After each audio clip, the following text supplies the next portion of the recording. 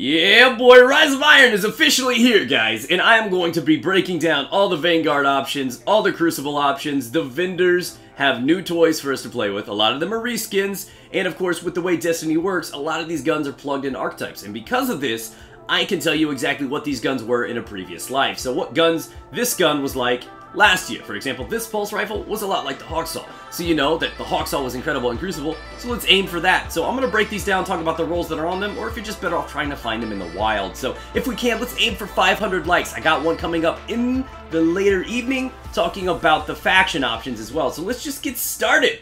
So, Mr. Quartermaster, what do we got? So we have, to start off, the auto rifle. This is the 0-day dilemma. You may know it as the Shadow Price. This is a very acceptable roll. It's pretty interesting. We got Hidden Hand, and of course, I prefer Eye of the Storm. If anything, I would go with Rifle Barrel over Brace Frame, but of course, in the future, I'm going to be breaking down, doing full gun reviews of all of these guns, so definitely stay tuned and subscribe for that. I'm going to give you the exact god rolls when the episodes do drop for each of these individually. As for the Pulse Rifle, this is the B-29 party favorite, but you may know this one as the Hawksaw. Now, these rolls are decent. I wouldn't recommend buying them right off the bat. There's some smarter options available at the other vendors, and including this one as well. Glass Half Full and Rodeo are pretty decent, but a lot of people really aim for max ability on this weapon, and I mean, if you were to pick it up, Rifle Barrel is also the way to go.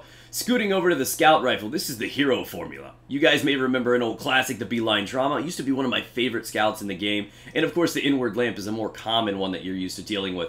I do like the options available for this one. Third Eye is great for PvP, Life Support is great for PvP, and of course you have the option between Brace Frame and Explosive Rounds. I, for one, think that's completely useless for this type of Scout Rifle, so Brace Frame is the way to go for this. It would be a pretty acceptable PvP option. Then for the hand cannon, the one that everybody's talking about, the Palindrome. And the reason for that is because this is your new IS Luna.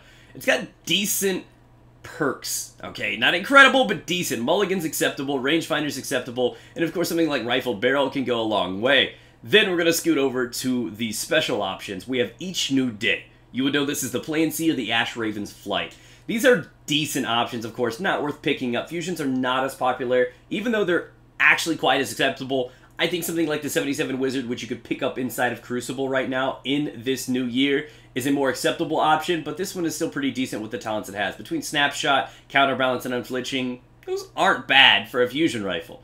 Then for the shotgun, this is the 44 Curtain Call. You would know this as the 2 to the Morgue. Decent talents, not incredible. I would recommend this as a pass straight across. As for the Anton's Rule, this one's a sidearm. It's in this new category. I don't believe I can compare this to anything in the past. This is a completely new type, and those are decent for what they are, but not incredible by any means. We know how popular shotguns are right now. Fusion rifles are picking up in popularity due to the changes to sniper rifles, so I would still say avoid this until people get more confident with sidearms altogether. As for the Event Horizon, this is a very, very popular option right now because this is capable of res sniping. This is in that highest impact tier, and these talents aren't terrible. Hidden Hand is great for PvP. Spray and Play with the 3 magazine capacity, a pretty acceptable option, and you can't go wrong with Grenadier either. Explosive Rounds is a no-no, so you're pretty much forced to go with Small Bore, which I'm not a big fan of, and it's of course got Short Gaze, so this is not a bad option to pick up. The Chaotic Neutral, this is the machine gun, and what's so interesting about this is you may remember this is the Britomart Stand or the Columns Terminus. The Columns was very popular there. And in the end, it's got Feeding Frenzy, which is great. You got Rangefinder, can't go wrong there. And Brace Frame for stability. I actually really like these, and with Feeding Frenzy and the lower mag capacity of that, that's a pretty nice combination. That's acceptable. I don't know if you're going to find much more satisfying talents available for your guns. So that's a pretty big win right there. Now, something Wicked's pretty interesting. Rockets are rockets. You should know this is the Radagast. Those are decent-ish talents. Of course, they're not ideal. I'm more of a fan of things like tripod, tracking, but it's not completely terrible. But it's an obvious pass in this situation. Now, we're going to scoot over and talk about the Vanguard options. Alright, Roni, don't fail me. What's on the menu, my man? So, for the brand new auto rifle, this is the Continental. You would know this is the Monte Carlo. This is actually a pretty acceptable one. They're becoming a little bit more popular, of course. This is not ideal for rolls. They're decent, but you really want a whole lot of stability on a weapon like this just so that you can make sure that those headshots register. So I would say pass on that one. As for the Pulse Rifle, we got the Parthian Shot. These are decent perks. I'm not a big fan of them personally, but this is a very impressive Pulse Rifle overall because you would know it as the Messenger of Spare Change. She's a very high impact, decent rate of fire options, and they're capable of crippling some Guardians in the Crucible. Again, it's an acquired taste, not as popular as they used to be a good year or so ago, but they're still pretty admirable. And I got one that dropped for me with a really, really nice roll. I think I got like Feeding Frenzy and something that increased damage. It was a very interesting roll.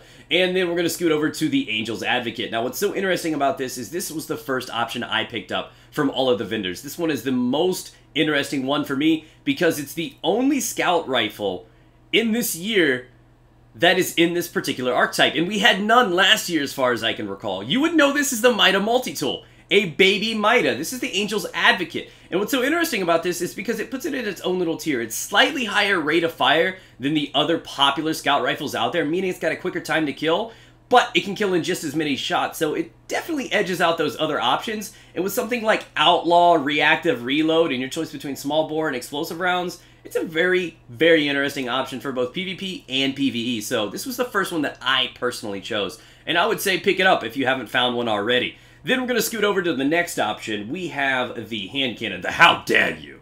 And this one you would know as the Water Star. Pretty popular option. It wasn't that favored, but these are decent talents to have on this gun. Hammer Forge, Mulligan, and Luck in the Chamber are all admirable options right there. We're going to scoot over to the X Asterisk. This one is the Split Shifter Pro. Personally, not a big fan of it. These are decent choices for a fusion rifle. I like the combination of knee pad, snapshot, and hot swap, but still, at the end of the day, this is not one of the most popular options out there. I still prefer the Wizard when we're talking about these things. The Teacup Tempest. This is your Havoc Pigeon reskin. I do, however, really do like these talents. Fitted stock, high caliber rounds, great options. Zen Moment, Army of One, Reactive Reload. There is not a wrong option on that at all. Now we're going to scoot over to the Occam's Razor. This is the Swordbreaker. I would say these are really, really smart options, but we know that was a very, very unpopular tier of shotgun. Very bad in Crucible. It was acceptable, but it didn't come close to some of the stronger and more higher impact options out there. So I'd say pass on this altogether. The Seventh Sense, this one is the Glass Promontory. Not bad for PvP. Definitely not a great option for PvE due to the lack of impact, but for the talents that it has on it, they're pretty decent. Now, for the Bone Crusher, this one is very interesting, and this is going to be a fan favorite because this is basically your Jolder's Hammer. Now, that gun really demolished people. Very high impact, strong weapon, and with the talents this has on it, with crowd control combined with Feeding Frenzy, oh my god, and hand laid stock too, right? I mean, it just gets better. It just gets better. That's a god roll right there. And then we have Disassembly Required. This is really nice. I do like this one. And, of course, it's a lot like the Tomorrow's Answer. It's a rocket. Of course, most people are not going to bother using their hardened legendary marks on a rocket launcher. So, at the end of the day, what we've picked up is the Scout Rifle in this category is remarkable. The roll on the Bone Crusher is amazing. And, of course, the Palindrome and other options from the Crucible side of things were great options. And, of course, a lot of them are really, really good tiers. So, if you can find them in the wild with better rolls, there's a lot of promising potential in many of these new guns. So thanks for watching, guys. Stay tuned. Subscribe if you're new here. I'm going to be breaking down the faction options in a video later tonight.